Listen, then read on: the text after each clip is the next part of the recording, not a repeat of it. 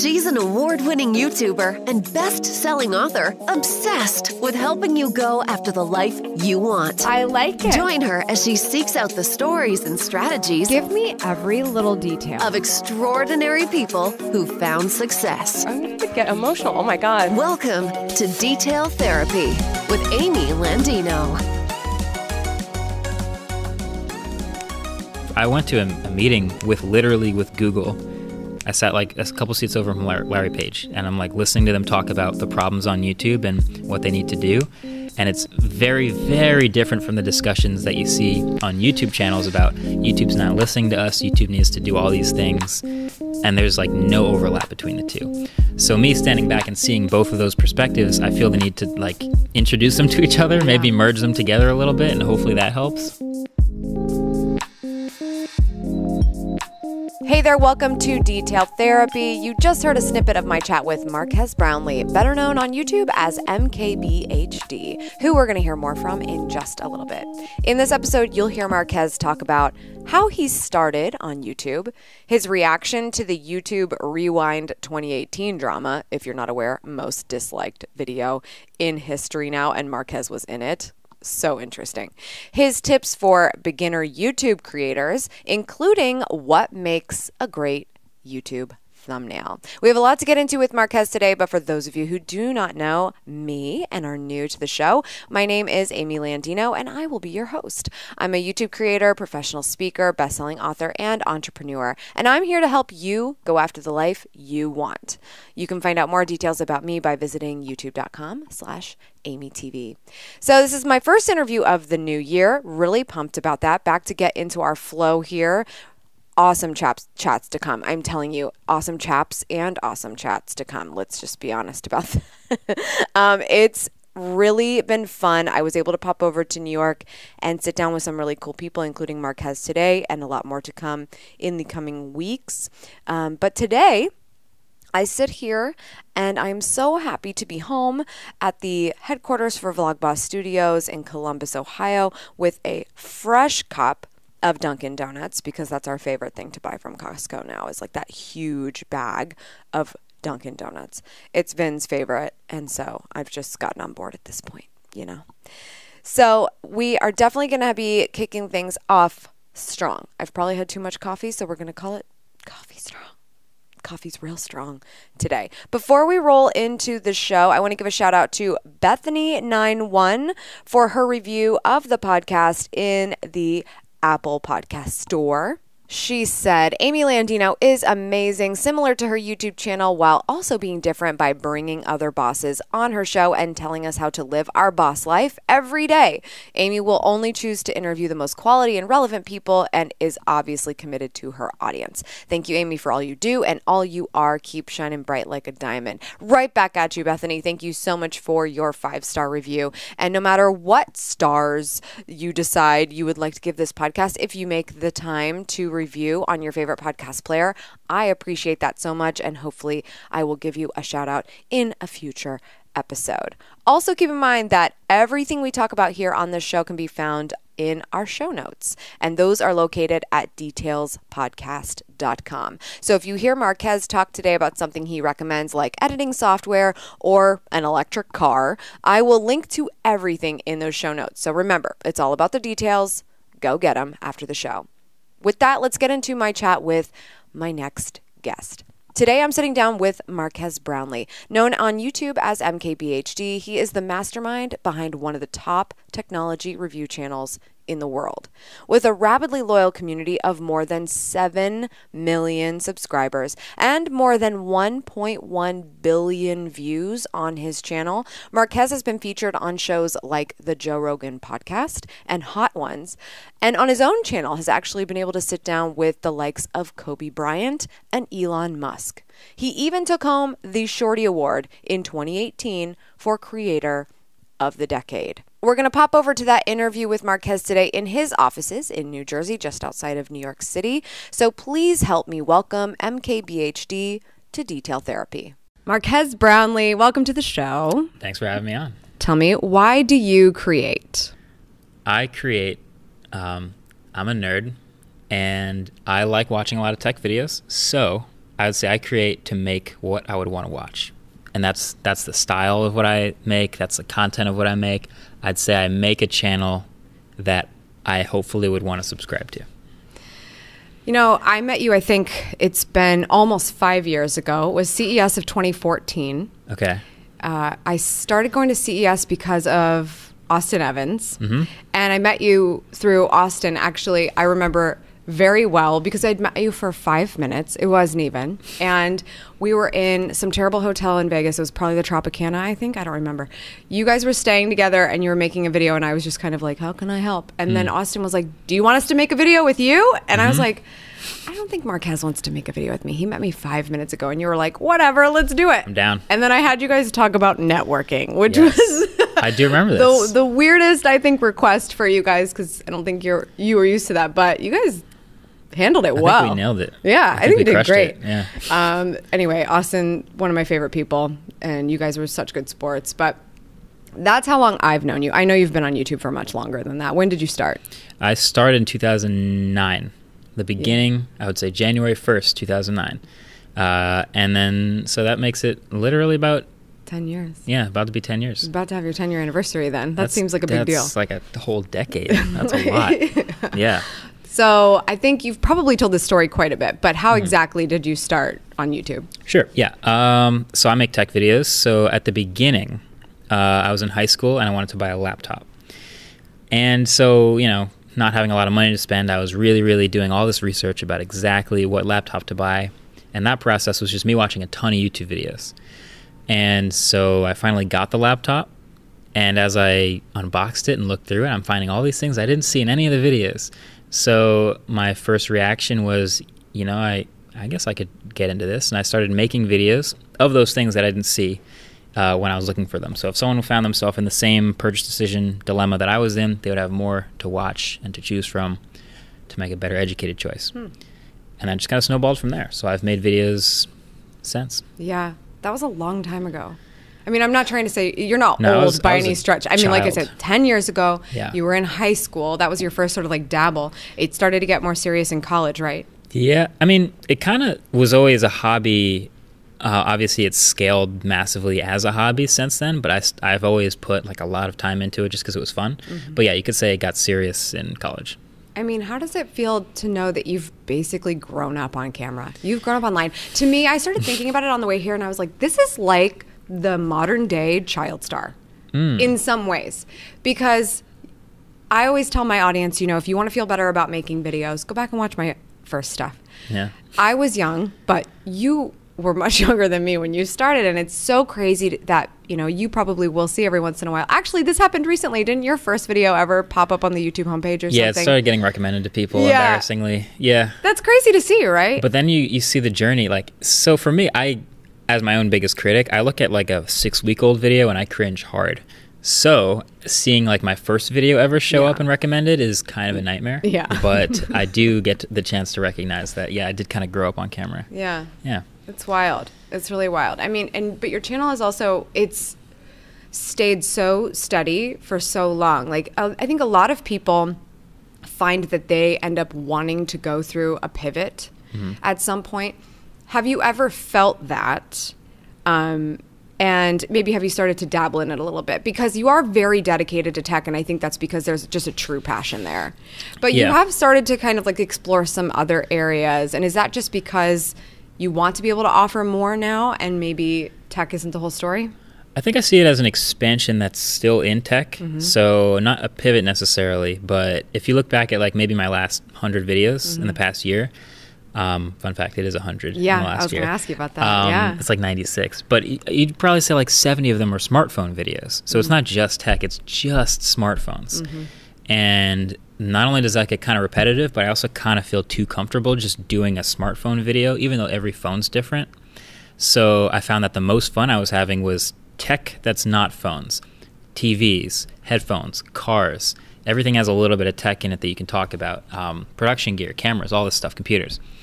So I feel like my pivot those are air quotes for those not seeing the video version, is kind of more of just expanding into other tech-related topics and painting that same brush across different textures of different types of tech, anything with an on button. So speaking of things with an on button that are very much tech, but aren't, the computer in your pocket, your car is an extraordinary piece of tech. Yeah. Was that the reason you got excited about Tesla, was that it was so tech driven? Yeah, that's how I got into cars, period. Yeah. I was not into cars at all. I drove a Toyota hybrid for a year when I was in college, just because I needed a car to go to Frisbee stuff. And the first time I ever test drove a Tesla, which was kind of by happenstance, basically, instantly hooked. Yeah. Where was obsessed. That was in New York. Yeah. Or no, sorry. I'm getting it backwards. Okay. Am I getting it backwards? One of the first two things I ever did with Tesla was a factory tour with Austin. Okay. And during that piece, they gave me and Austin a chance to drive the car. And another thing I did was in New York, I made a video, top 5 Tesla Model S features. Got to drive it for a day. And after those two things, it's kind of a curse. It's kind of like an obsession, because once you drive that car, you just compare everything to that from that point on. And that got me into Tesla, which got me into cars, which got me into electric cars, and then comparing the tech between all the existing cars. So it did start with my car. Yeah. Okay, correct me if I'm wrong, but did you do a contest video for Tesla at some point? Did. What was that about? Yeah, a little while ago, this year actually. Was Tesla. That this year? It was this year. Oh, gosh. Was it? Oh boy, God, I hope it was. It feels like it was a little while longer than that, but I could have lost track of time. You might be right, but it was Tesla Project Love Day. As they just basically held this contest. Their shtick is they don't advertise traditionally the way like most advertisers or car makers do on TV. So they said, you know what, we'll have a fan contest where you make a video, 30 seconds or less, as like your own ad. And we'll pick a winner and show it on stage and recognize those top 3 winners. And immediately I was like, I got to do this. I have the car. Like there's no way I'm not making this. I got to try to make a car video. And so it was just like me, Andrew, and like 2 of his friends that had another car, so we could hang out the back of one car filming the other one. And we just made this 30-second bit. And we actually weren't going to make it. It got up to the deadline, and the last 2 days, the weekend before the deadline, it rained. And we looked at the plans and we saw it's going to rain. We have to cancel this. And then they extended the contest for a couple more weeks. They were like, we haven't received Marques's video. I like to think somebody at Tesla was like, I know there's one more coming. That's so funny. They extended it. We made our little video. We submitted it, and it ended up winning. Elon tweeted about it. He was into the video. It was shown on stage behind him, and awesome. that was a pretty sweet. Did you catch some flack for that? No, not at all. I would think it'd be a little controversial that like.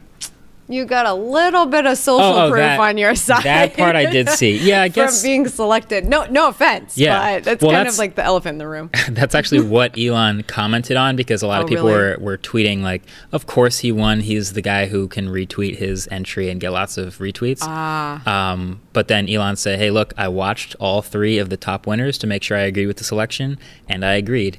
And that video was great. So thanks, Elon. Thanks, Elon. Yeah. Woo! Yeah. You mentioned earlier almost 100 videos. It's not quite the end of the year yet when we're recording this, but this will come out in 2019. So I assume you'll have hit 100 videos this year, which was your goal. I'm currently editing video number 97. Okay. And it's December 18th. So I feel pretty confident right now. Yeah.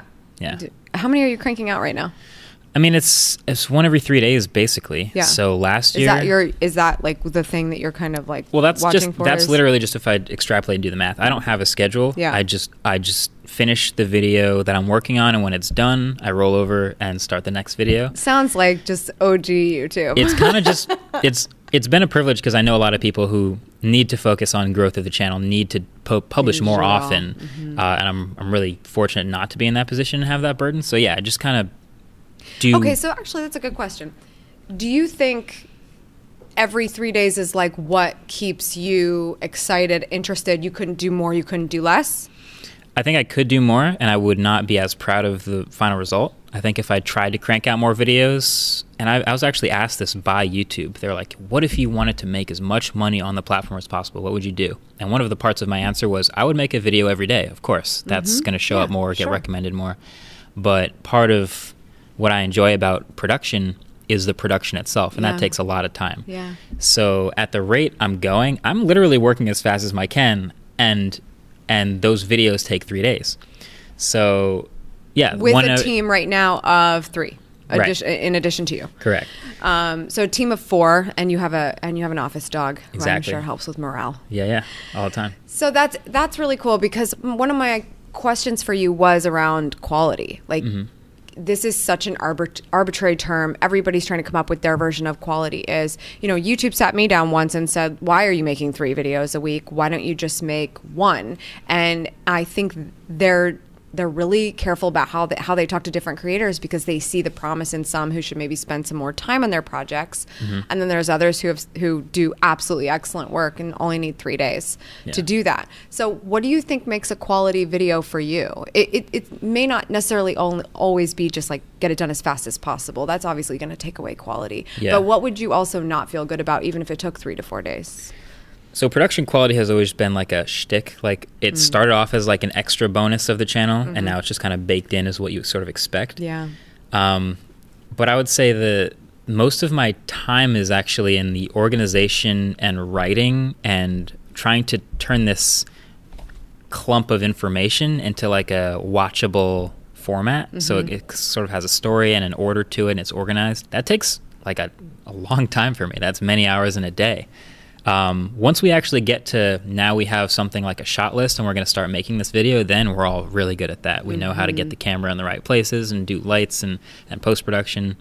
But by the time you add all those things together, it's like 3 days working on a 5-minute video. But I feel like it's worth it, because if you try to cut that down to a 1-day process, you miss out on a lot of that.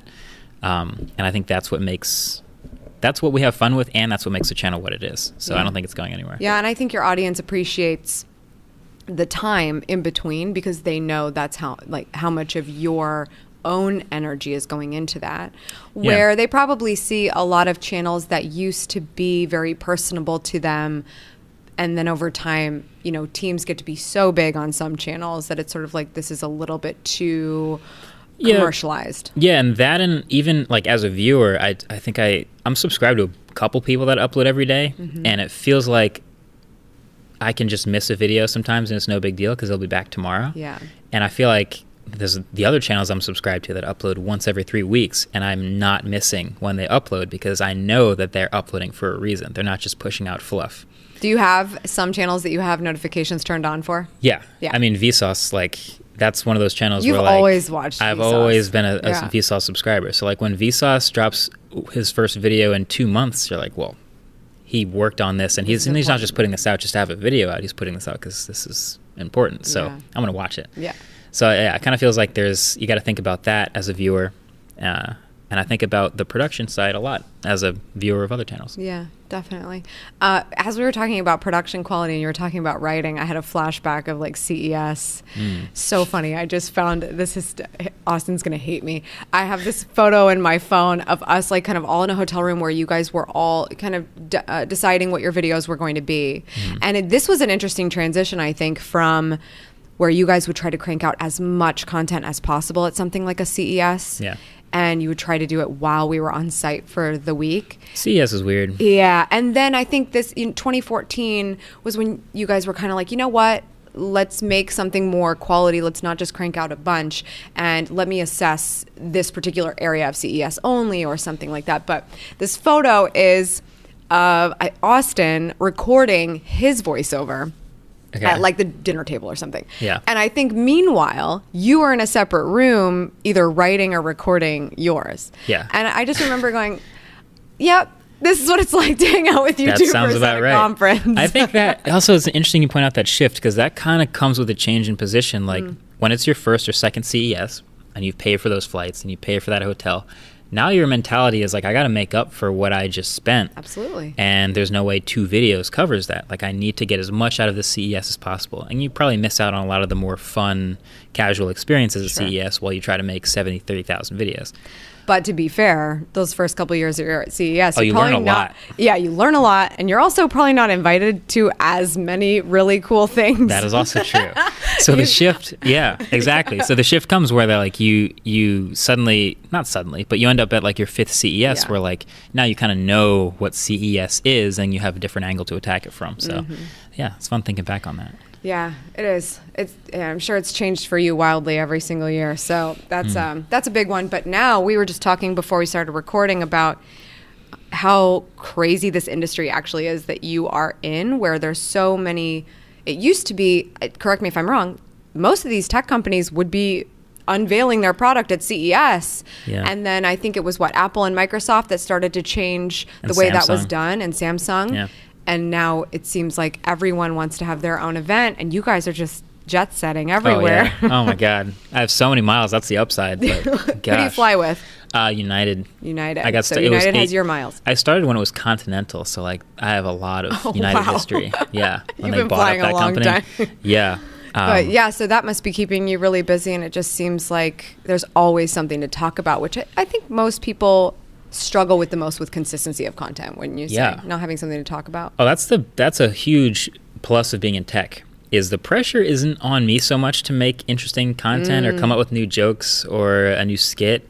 It's the pressure's kind of on the tech industry to make exciting new products, and then I cover it. And I cover it in a different, unique way, and there's sort of pressure on me to deliver in that regard. But yeah, the pressure's not really on me to make the tech cool. That just kind of happens.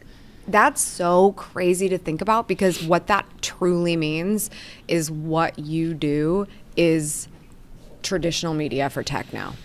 Yeah. Truly. Because your job is to report it. Yeah.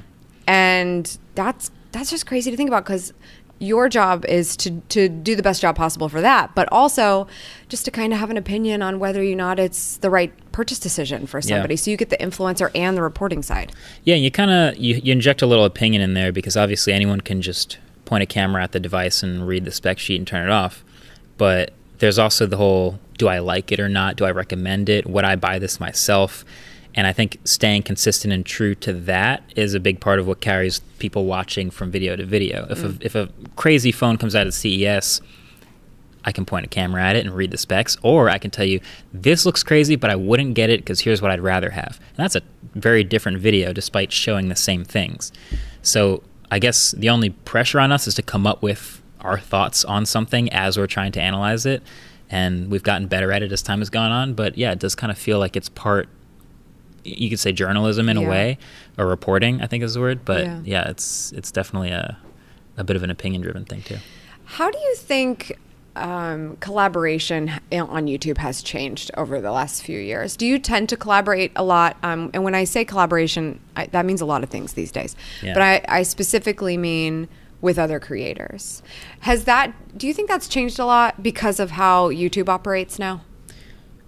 Yeah, there's a lot more thought, and I think it's evolved for sure. I kind of remember the first collabs I ever did were much more casual. Mm-hmm. I literally, now that I think back, now that Austin's the star of this podcast, I remember Austin and I collaborated once, and we literally made a video in our own style for upload on the other person's channel. And I don't know if that would fly today, maybe in some communities, maybe the beauty community. I remember this, and I think if you bookended it right, like if you opened up the video and let somebody do like a takeover. Right. Takeovers were hot for a while, especially like Snapchat takeovers and things like that. I feel like we did the takeover before it was a thing, before you called it a takeover. Mm-hmm. But yeah, that was many years ago. But now the collab is much more calculated.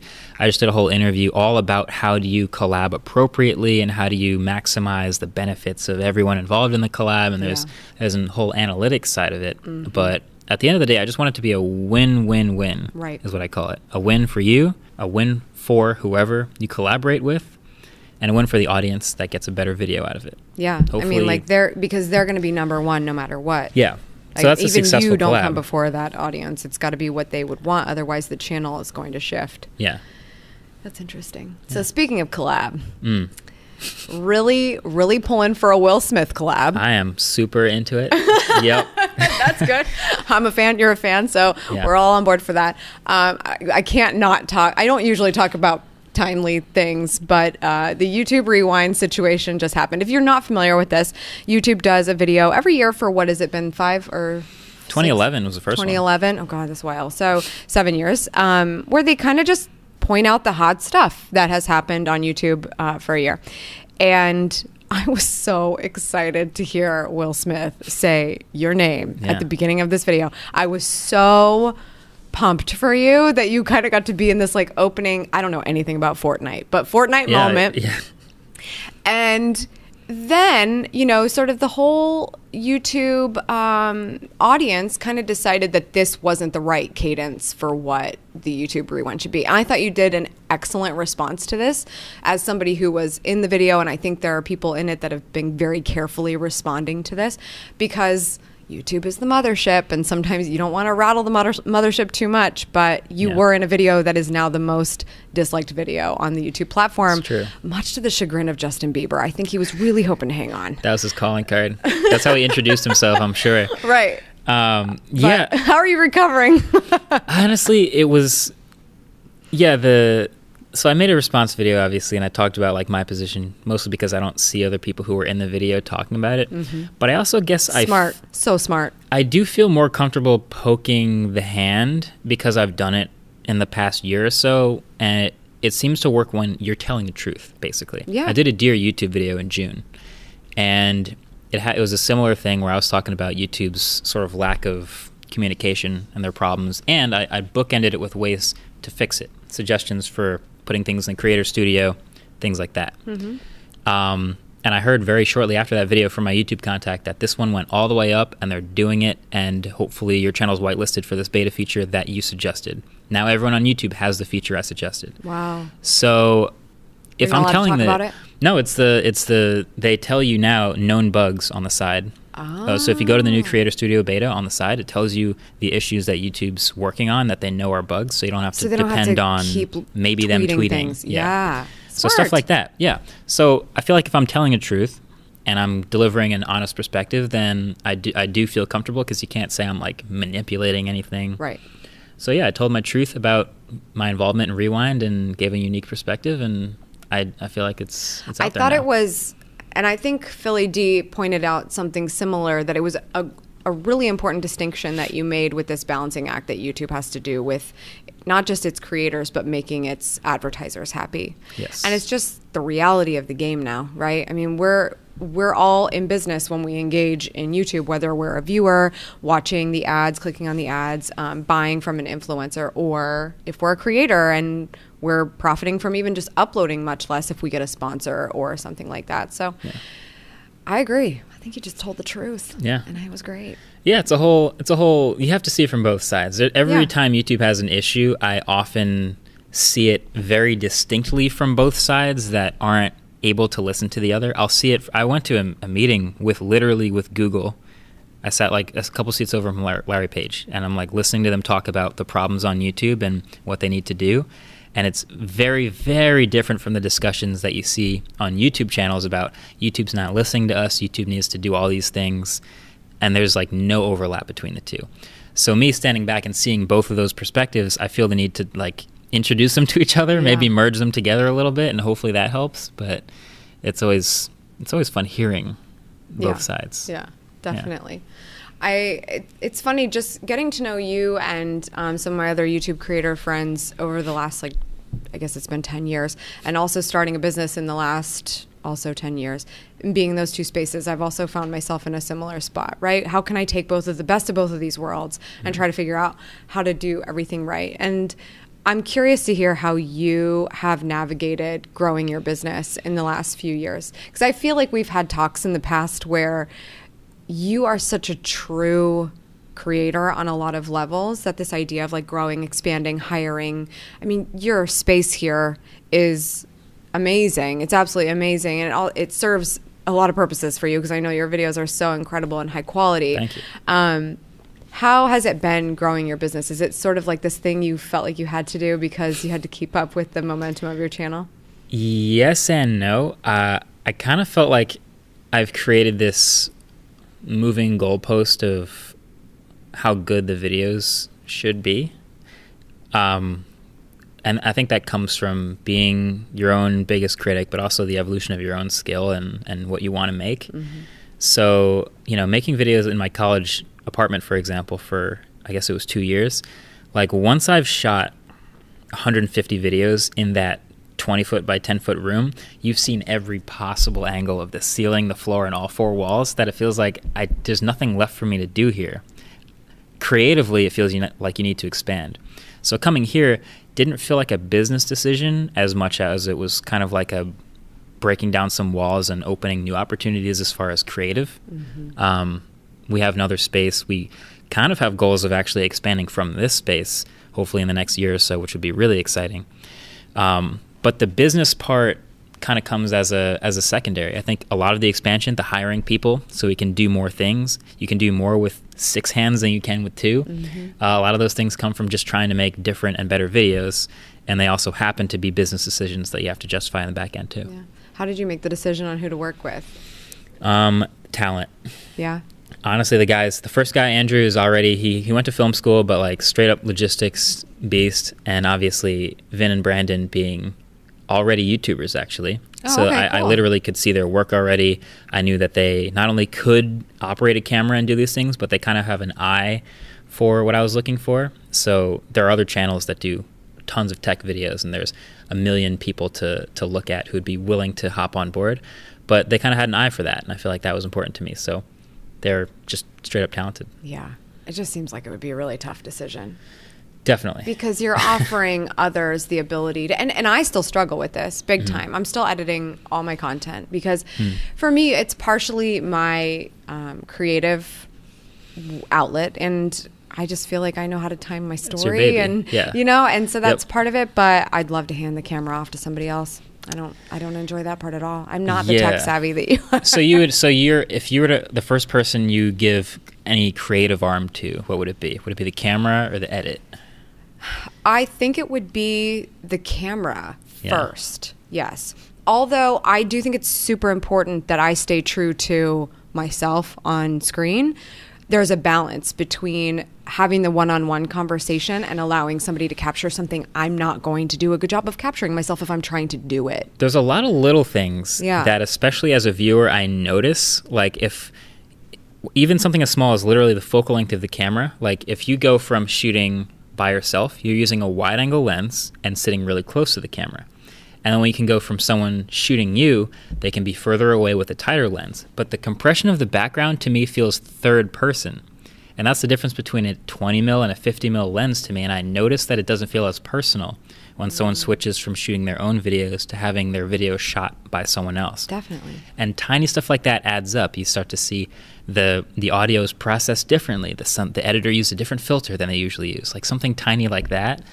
It doesn't seem like a big deal, but like to the creative arm. I'm glad you said that. I'm hoping it's not just because we create. I do think that makes the difference. And there are creators who I know they have staff because they show them off all the time. They have a specific photographer, a specific person doing some video work whenever they can't do it themselves.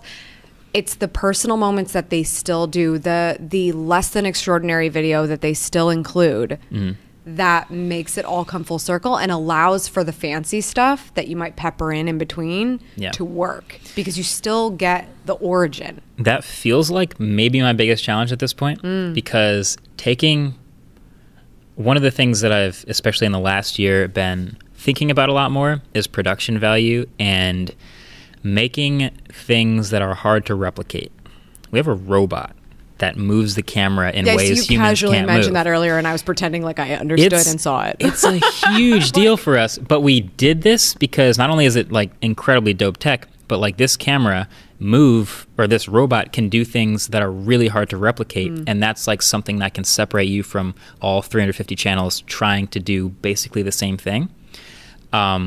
But also when you do those things, you kind of make it like that overly cinematic and dramatic, like fancy, like, is this personal anymore? Is this a business video? Is this an ad or a promo?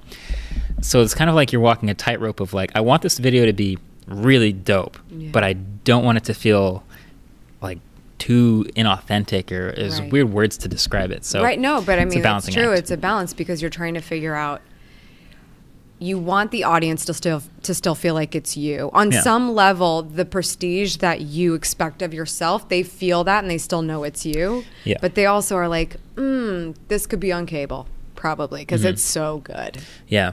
Yeah. You know, that's there's different ways of attacking it. So let's dig into you as a creator. What video editing software you're editing right now? I'm watching you edit your awards for 2018. Smartphone awards happening. I'm a Final Cut editor. Final Cut. Yes. So I just want my staff to know that this is the reason I'm on Final Cut Pro.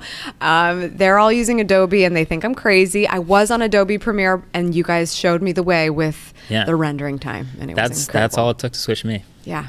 I know this is super video talk, but this stuff matters when you want to get a video out on Especially time. when I'm out there. You know what I did recently? You know what's in that gigantic case over there? What's that? It's the iMac that I brought to the Apple event in California.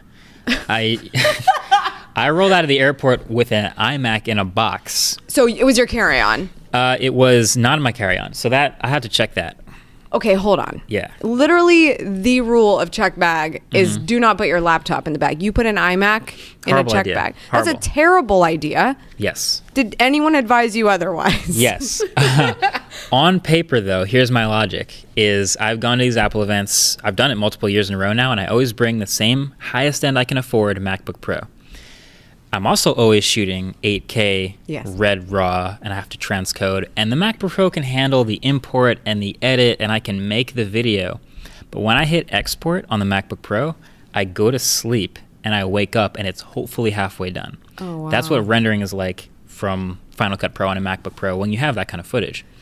I could be stubborn, or I could be less stubborn and shoot less ridiculous footage. I could go there with a Canon DSLR or something like that. But I'm stubborn. Yeah. So my solution was I'm going to bring an iMac Pro instead of a MacBook Pro, and that will help me. And believe it or not, I made 2 videos in one night, the night of the Apple event this year. And that would not have happened if I hadn't lugged that thing through the airport. So, okay. Do you remember when it used to be like the biggest travesty in the world, though, to publish a video and there's an error? And you should have caught it before. Yeah. Is that as bad for you now as it was when you were on Adobe because you're shooting 8K? I'm a little more careful now. And I watch the whole video after it's exported so that I don't catch it too late. But yes, honestly, like if I was on, oh God, I don't even want to think about if I was on a MacBook Pro with the Adobe suite, with Premiere, and I found a mistake after I finished exporting, I am probably just going to upload that. I don't have the time. I have to fly in like a couple hours. Like I can't render this again. So yeah, I do now. So like that was, that's like a 6-hour export versus a 25-minute export. If I find a mistake, I'll fix it. It takes 25 more minutes. But that is something that was a much bigger deal. Now it's more of an annoyance for me because I'm just little 1080p over here. So I'm just like, oh man, that's I'm a jealous typo. Though. How long does it take to export? Lately, I've been doing about 15-minute videos, and so the export time has been 1 to 1. Maybe 20 minutes on a bad day. That's awesome. It's so fast. Yeah. And that's how it should be. That's how it should be. It feels like I shouldn't have to think about it. I hit export. If we're talking about levels upon levels of editing, not just I threw a couple clips in there and exported it, and they just happen to be long. Yeah. So that's wild. Hashtag worth it. Yeah. Right. Grab yourself a Pelican case, get your iMac to CES, do what you got to do. I just can't even. Okay.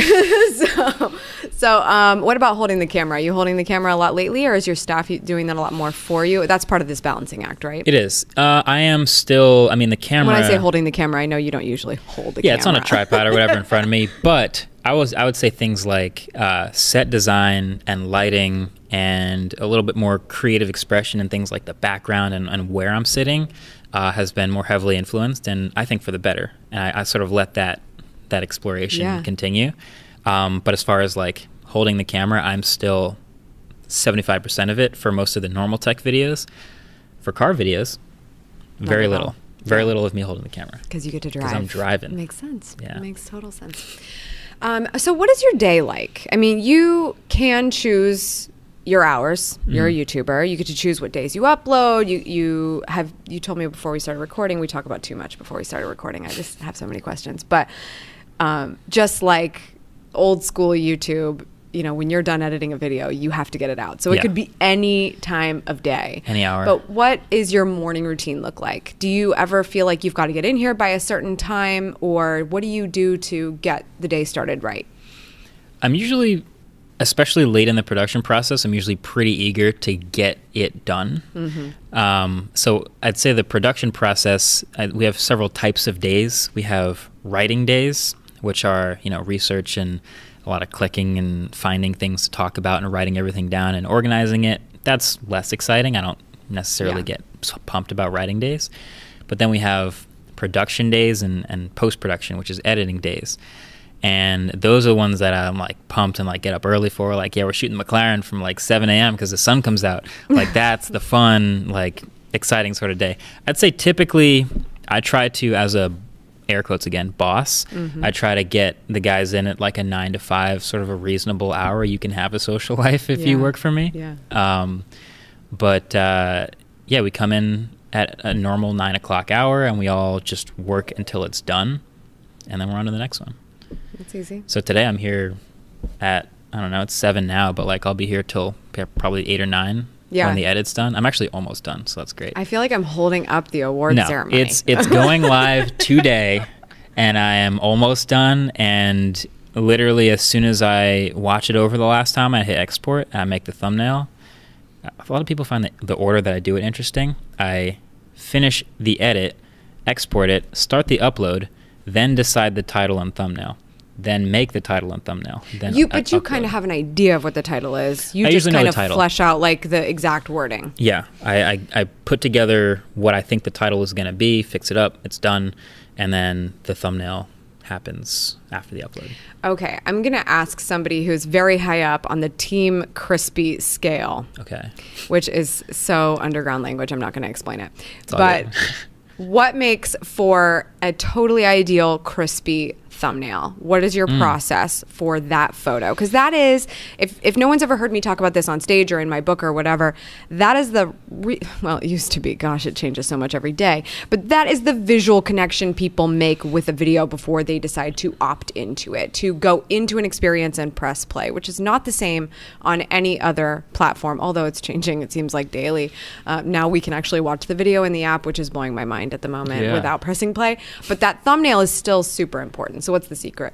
That's a great point. My priority for a thumbnail is it has to look good first as a tiny, small image, because that's where you see it on the YouTube. On the YouTube. That's where you see it on the tubes.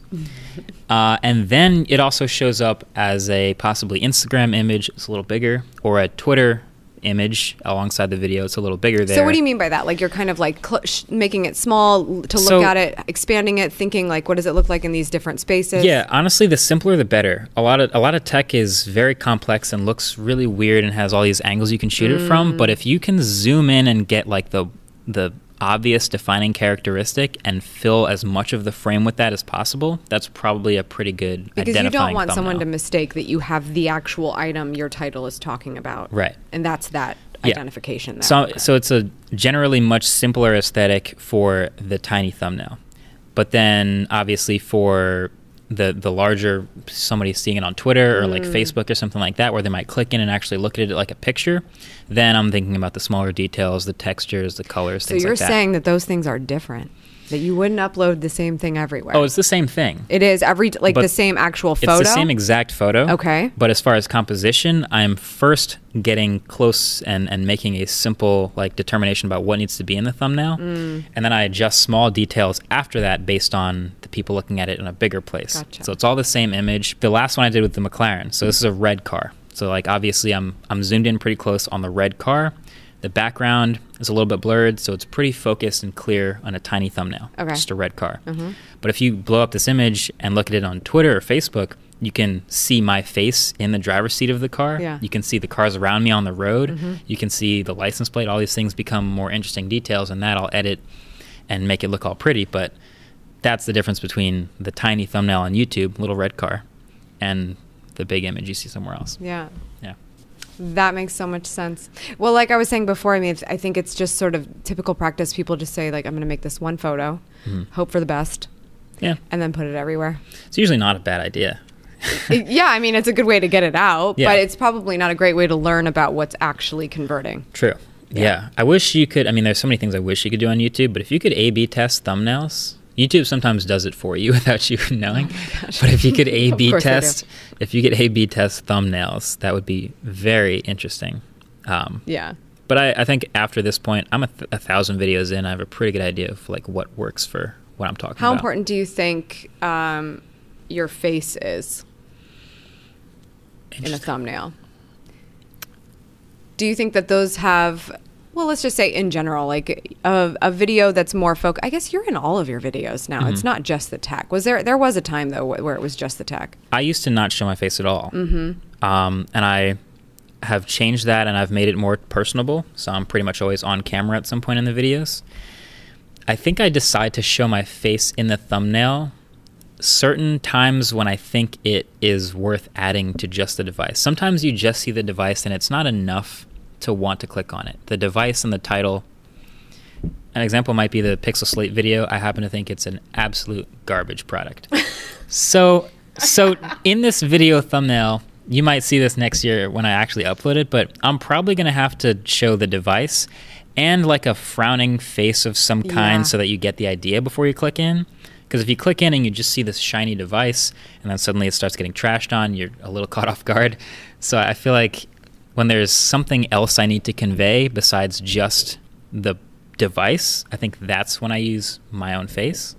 Is if there's an important emotion. Yeah. That you're trying You're not That's a trying good to way. mislead someone into saying this is the best phone ever because I'm just showing you the phone. Right. In that instance, you'll feel like you need I'll to do use more. my face. I don't just have my face in it for the sake of my face, but I'll use my face to convey like some additional information or emotion. Yeah. Interesting. Yeah. Interesting. Well, this is a little bit of a different kind of interview because I have my husband here and a member of my team, and they were really looking forward to seeing your space and meeting you. And so I'm curious to hear if Vin or Blake have any questions for Marques. What tips do you have for YouTubers that want to start doing tech reviews now in a space that's so saturated? Definitely. Saturation. Well, Tips for newbies. The main concern, I think, a lot of new, especially tech, like tech used to be like 25 channels. Now it's 25,000 tech channels. So it's really hard the barrier to entry is low, but the barrier to like standing out from the massive saturation of all those channels is pretty high. Well, I mean, if you think of if let's just say a lot of these channels were like, I'll just do it Marques's way, and they're just trying to take fancy, photos of the phone. Yeah. They're trying to beat you at that same game. Not the move. I think the best thing you can do is obviously, number one, enjoy what you're doing. So you have no problem if it fails. Just have fun with it. But number two, your own voice and your own perspective and your own history and the more you learn about other products and things that came before it, the more you can inject into that isn't in other videos, the better. So if you have, like, obviously you might be influenced by watching other channels and that might change your creative style or the way you shoot the video. But the more things you can personally say or include in the video that aren't in other videos, the better. It's easier said than done. You have to like think about it for a while and come up with good stuff. But that's, I think, a way to come out with new perspective. I think the way I was describing it recently, there's like all these, it's like so nuanced. Like there's mini genres. Like there's tech YouTube, which is like reviewing. But then there's like tech reviewers that hate Apple. And that'll be like their whole angle is everything they talk about. They have to mention how they hate Apple. Because I can't even tweet you without having the Apple haters tweet me back for no reason. Angle. We could talk about something else completely. Yeah, so you have to so that'll be a whole thing. Tech YouTubers that love Apple, everything they do, they will find a way to see if they can justify what Apple's doing. It's an interesting perspective. Yeah. I'm not saying it's a good or bad idea, but then there will be tech YouTubers that love Apple, ironically. So that's a whole new subgenre. So they'll go over the top of like how much they love Apple just to prove a point about how dumb it is because they don't actually. So it's like there's all these like subgenres trickling down in different ways to differentiate, which I guess proves there's still ways to do it. Yeah. But I just find it entertaining because I find a new channel every day that it's like, wow, this guy's he's a music producer that loves cowboy hats but never shoots anywhere other than his basement. Got it. Okay. And then that's a whole angle for the whole thing. So yeah, there's fun ways to differentiate. I think a really cool piece of advice there, key piece of advice would be just start, but find your own way to do it. You're not going to be anybody else. You can't be anyone else. You can be you, but just get started and just do it. Marques, you've been hanging on strong for 10 years. It's incredible. I want to call you Marques Brownlee, though, because that's what PewDiePie said in his review of, okay, I didn't know if he knew who you were You guys have I to don't watch know. this video if you Yeah. haven't seen it. It's so funny. I think PewDiePie is so funny. I don't know if that's on brand for me or not, but it is just, he cracks me up. And he's watching the video and he heard your name, but he didn't understand what Will Smith said. Yeah, like he has his own accent, and I guess his ears have their own like so subtle accent too. I thought that was. It was just funny to see him then apologize to you because, like, oh, of course I know who that is. Yeah. That was really just funny. Amazing. Anyway, before I ask you my last question, because you've got to get to this video, it's got to get out. I'm holding it up. Edit. Where can everyone follow you if they have not already? Sure. Same 5 letters everywhere. So MKBHD on Twitter, YouTube, Instagram, Facebook, Google. No, not Google Plus. Not Google Plus. It's dead. Throwback. It's dead. Is it dead yet though? I think it is. Is Did it Google actually? Plus die? I think Google Plus died. Yeah, they officially shut down. I think it's about to die. Really? Well, yeah, I don't think Oh, I thought it was gone. they officially announced they were. They're like gonna pull it in like April or Oh something. my gosh, they're Yeah. like last chance, guys. Yeah. So not Google Plus, but those 5 letters everywhere else. Speaking of 5 letters, is the K a secret still? It is still. Okay. 'Cause Yeah. I didn't even realize I didn't know what the K stood for until somebody tweeted it recently, and I was like, oh, okay, cool. There's a secret. Yeah. You gotta wait. Oh, we've decided that when we hit 10 million subscribers, then I'll just find a How new far thing to away keep are you? secret. 2.5 million away. Wow. So a couple, little while. You actually might get another trophy then. That would be That's the next pretty, big one. Pretty crazy. That's a crazy amount of digits. Yeah. Oh, man. Okay, last question. Yeah. What does it mean to you to go after the life that you want? What does it mean to me? I think a lot of it is the enjoyment of the journey and not the result. I kind of mentioned it earlier. The whole goal of the channel is sort of just moving goalposts. I'm never going to finish. I'm never going to make the perfect video and leave. So this whole journey of improvement and trying to make better is the fun part. So I kind of just keep kicking, in a weird analogy, if I can butcher this analogy anymore. I'm just kicking at these moving goalposts over and over every day, and it's a lot of fun. Love it. Thanks Yeah. for having me at your office, Marques. Thanks Thanks for for being on the stopping show. by. All right, let's do a detail recap. First, find a way to do something better than the way it is now. It's tough to do that, right? Because we like to blame saturation on a lot of things. Oh, it's already been done. Everything's already been done. But try. Just do something a little bit better, something the way that you would like it or people like you would like it, and then see how you like it. Marques's first video was one that was inspired by the fact that he watched a lot of videos to vet a laptop he wanted to buy. And then he found out when he got that laptop that he did not get all the information. So he stepped up and just made a better review. That was in high school. It continued to take off, and he fell in love with this hobby that later became a passionate business. So if you are thinking, oh, I want to do something for myself, but I don't know what to do, just start trying things and see what you like. Because you need to be honest about what you enjoy. Don't do something just because it's hot right now, or worse, copy others. Do you and be you. Because like Marques said, even if it fails, which hopefully it won't if you stick it out, you'll be sticking it out because you love it. And even on the tough days of something you love, you'll still wake up and be excited about what you get to do. Marques uses Final Cut Pro for editing. I also recommend this software. I kind of talked about this briefly and kind of jokingly. My team at Aftermark uses the Adobe suite, so they use Adobe Premiere Pro for editing. These are kind of the top 2 applications that tend to be where most professional video editors hang out. So those are the 2 you're really thinking about. If you think, okay, I'm not professionally editing video yet, help me out here. Final Cut Pro could be in your future if you're a Mac user. And if it's not time yet, then I would start with iMovie because they very much are similar looking spaceships where it'll make more sense to you when you finally want to step into something that can do more and be more robust like Final Cut Pro if you start with something that looks similar. So start with iMovie. If you are on a Windows platform, then I would look at just basically anything that comes with the computer. Just start to experiment with what those are. Windows Movie Maker, I think, is still in existence. And then maybe eventually you will get to Adobe Premiere Pro. But I have to say, Adobe Premiere Pro is kind of a crazy monster to master. So just start with what you can now. And there's a lot of intermediate editors available and lots of free editors for your phones. Video editing today is totally different, so just try something. Collaborate strategically. I love this advice. It should be win-win-win. A win for you, a win for the person you're collaborating with, and a win for the audience. This goes for other creators. This goes for maybe working with sponsors. You shouldn't just work with a sponsor because they're willing to pay you anything. You should work with them because you love them and because it's actually a reflection of what you could be doing better for your audience. So win-win-win is how you collaborate. And when you're designing that thumbnail for a YouTube video, really making sure that you look at it all different sizes. If it's as small as being on someone's phone or as large as being on someone's desktop or even their TV in their living room. Does it look good? Is it alluring? Does it make you want to click it and find out more?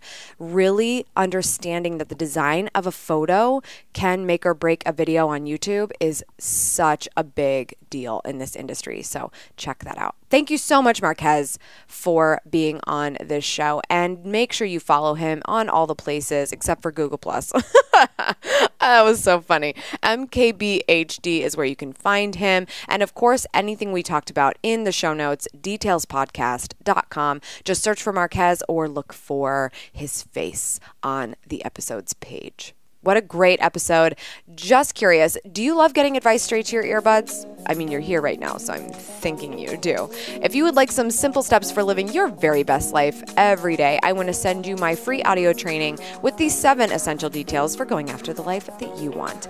To receive this audiogram, subscribe to this podcast and take a screenshot to show that you are subscribed. Email that screenshot to hello@detailspodcast.com with audiogram, please, in the subject line, and we will get that right over to you.